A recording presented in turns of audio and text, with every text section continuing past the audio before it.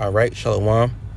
First off and foremost, as always, I want to say Call Halayim La, Yahweh, Bahashem, Yahweh Shai, Bahashem, Rakha Kwadash. Double honor being to the elder apostles of Great Millstone that do rule and teach well.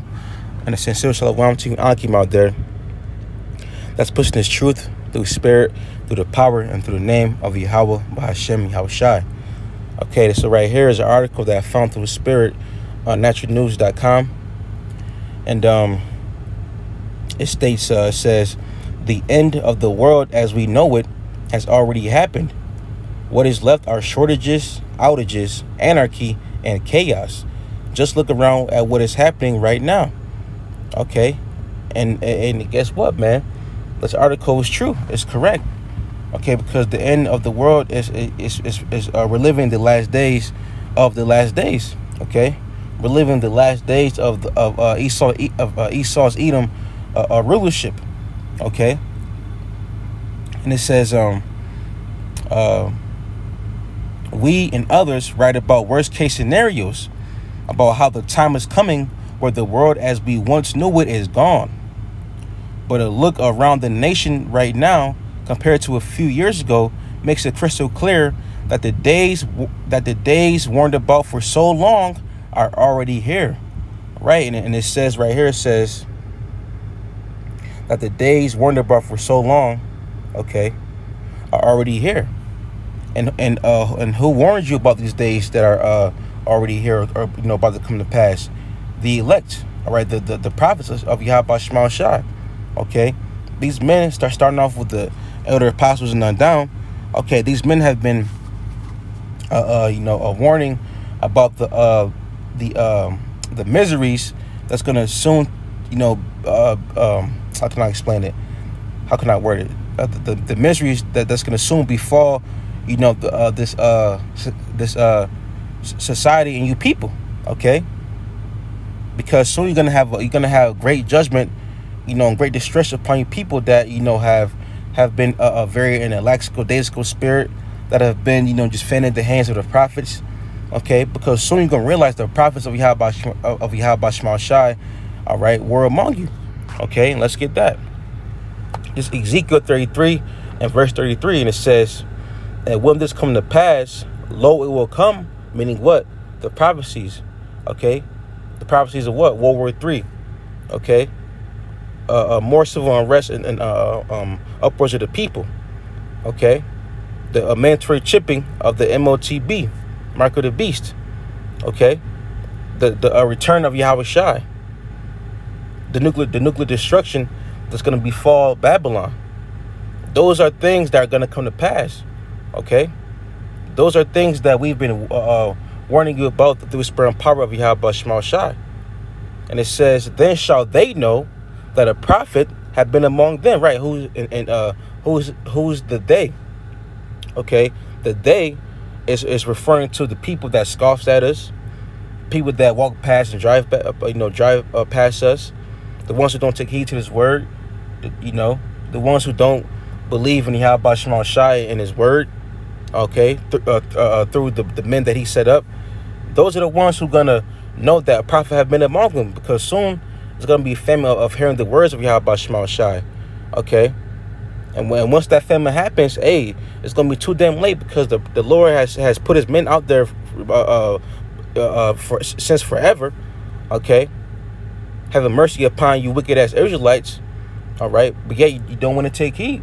But when the famine of the word comes, people are going to be looking for answers. Okay, and what's that saying back in the world? People don't know, what they had till it's gone, and that's going to happen soon.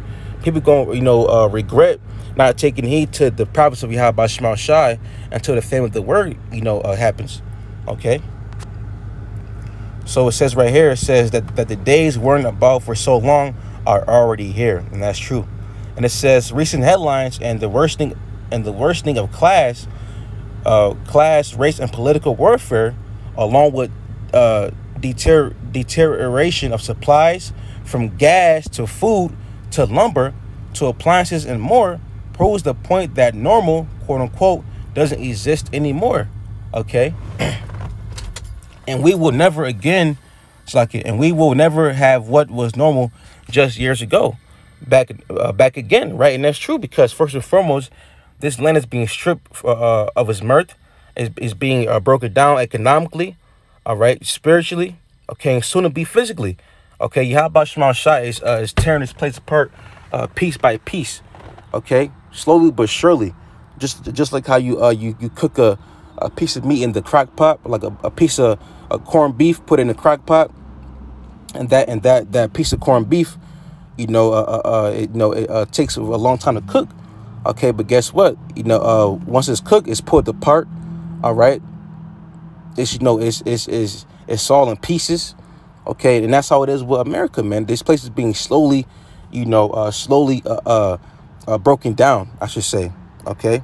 Like it says in the book of Isaiah 24, it says how is the land of confusion broken down? Hey, guess what? It's being broken down right now, okay. And it says go down. It says anarchy and chaos, okay. It says as certain Americans literally hunt every day for something to complain and whine about, Karens and Kevins, with many groups such as Antifa and BLM activity, looking for reasons to riot throughout the country, burning and looting businesses, vandalizing property. We see dire warnings that the majority of the liberal establishment media ignores to the point of keeping their audience ignorant of actual events, okay. And that's true, okay. Anarchy and chaos is happening right now as we speak, okay. You have stuff going on right now, not only in America, but also over there in Colombia. I believe you have the Colombians protesting about the taxes over there, okay. Straight chaos is going on right now. You have, civil unrest, and basically a battle over there between Israel and Palestine, okay. So things are happening, all right. And real quick, let's go into the word anarchy and see what it says.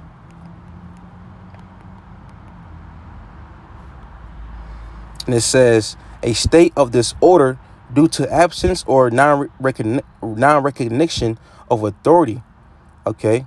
Absence of a government and absolute freedom of the individual regarded as a political ideal, okay. And that's happening right now, man, okay. These people are not, caring, about what's going on, like Antifa, for example. They don't give a fuck, man, all right. People are not, how can I say it the best way I can? People are not, well, actually, let me get it real quick, because the scriptures speak about that. This is 2 Esdras 15 and verse 16. It says, for there shall be sedition among men and invading one another. All right. Now the word sedition, okay. It says a conduct or speech is, what the hell? It says a conduct or speech inciting people to rebel against the authority of a state or monarch. All right. And what's that? That's anarchy. All right. It's anarchy and chaos. Okay. And these things are happening as we know it. Okay. The end of the world as we know it has already happened. It's here. Okay. Now back to sedition. It says conduct or speech inciting people to rebel against the authority of a state or monarch. Okay. Just like how it says right here, with groups like Antifa or BLM. All right. Back in 2 Esdras 15 and verse 16, it says, for there shall be sedition among men. Okay, now that we got a better meaning of the word sedition, it says, and invading one another, they shall not regard the kings nor princes, and the course of their actions shall stand in their power. Okay, and the kings and princes, be like your mayors, your politicians, okay, your governors, things of that nature. Okay, these people are waking up, and they're more hip to the fact that the system is corrupt. Okay, they're not waiting on anybody on the TV to give them a message, because soon this civil unrest is going to heighten, it's going to increase. Okay, and people are going to just take matters into their own hands. Okay, it's going to be a full-blown purge out here, man. All right, it's going to get worse, man. And it says, take Portland, Oregon, for example, and the competing headlines enough to give someone virtual whiplash. All right. Keep going. It says, as we have documented extensively, Antifa is completely out of control in Portland, Oregon, terrorizing neighborhoods, blocking traffic, harassing and attacking innocent drivers just trying to get from one place to the next. So, right, man, just like how it says, it says right here, and the course of their actions shall stand in their power. All right, so they're taking matter into their own hands. All right, blocking traffic. And who does that? Cops, attacking innocent drivers or whatnot. And it says, but we also see for the message by the Portland Police Union that gang activity is also taking over the streets, mainly due to the funding of police. Right, man? So things are increasing, man. All right, people are getting roused up. Spirits are getting moved by Yahweh Shema Shai. So not only is BLM and Antifa, like the protests and riots and looting, things of that nature. Not is that only increasing, but also the gang activity is also taking over the streets. Okay, so things are gonna be get real heavy out here, man. And what's that? Jacob's trouble. Okay. This is Jeremiah 30 and verse 7. And it says, alas, for that day is great, so that none is like it. It is even the time of Jacob's trouble. And who's Jacob? Okay. Jacob are who? Is the Israelites. Okay, Israel. And today the Israelites are being called blacks, so-called blacks, Latinos, and Native American Indians. Okay. Those make up the 12 tribes of Jacob, a.k.a. Israel. Okay. And it says, but he shall be saved out of it. And the he is talking about the elect of the nation of Israel. Okay. But, as far as the rest of the Jake's go, the 2/3 Israelites, okay, they're going to be judged, man. They're going to be caught up in the judgments. All right. From Yahweh Shema Shai. Because why? Because they're wicked. All right. Hey, man, 2/3, they got to be put down, man, on this side. Okay. But, in the kingdom, they're going to be good. But while they're on this side, they got to be put down like a sick dog, man, because they're not in the right mind. Okay. They're so far gone. It's not even funny, man. These people are wicked. Okay. Because they're under the vibration of Esau Edom. Okay. So not only does Esau Edom got to go, all right, but Jake 2/3 got to go on his side as well. Okay, Jacob's trouble. All right, and real quick, let's look at the word trouble.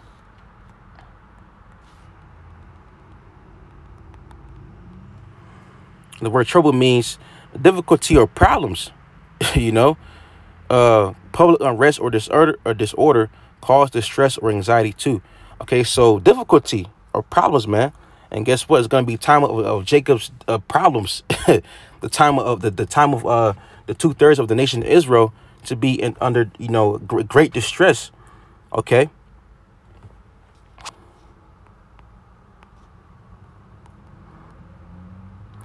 Now I read a little bit of the article before I press record, but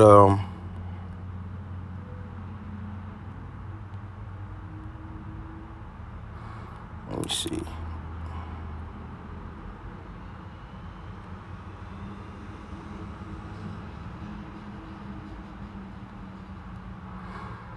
Yeah, that was really the point, But the point I wanted to touch on was how it says right here. It says the end of the world as we know it has already happened. It says what is left are shortages, all right, outages, anarchy, and chaos. And that's true, man, because people are, panic buying because there are shortages on gas, so-called, and that's all through Esau. He's being a deceiver, with the pipeline and whatnot.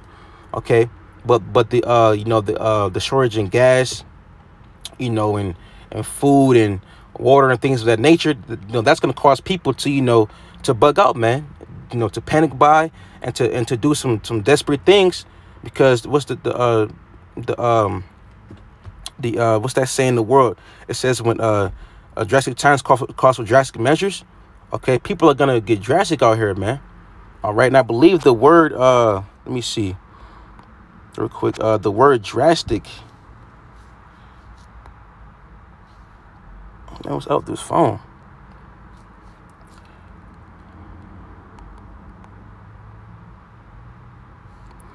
The word drastic means likely to have a strong or far-reaching effect, radical and extreme.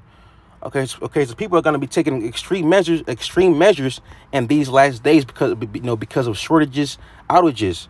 Okay, and those extreme measures are going to lead to what? More anarchy and more chaos. Okay, and right here you see what? A picture of fire. Okay, and what did Yahushua say? And what ended off that? This is Luke 12:49.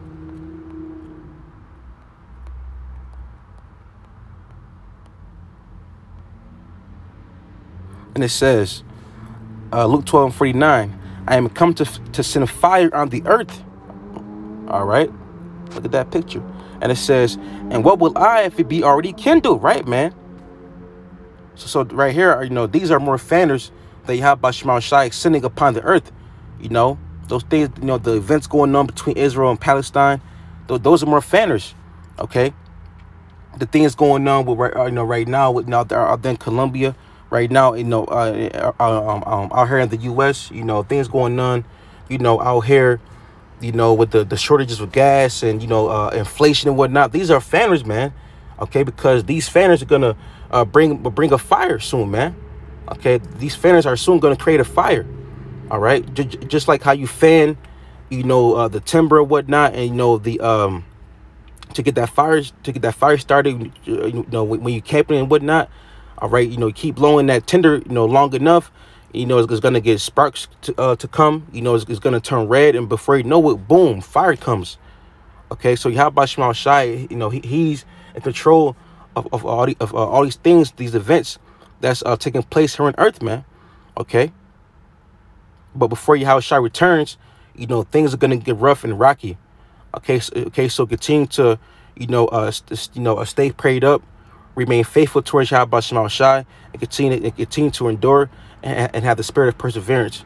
Okay, so with that being said, I want to say, call Lam La, Yahweh B'Hashem, Yahweh Shai, B'Hashem Chakwadash, Shalom.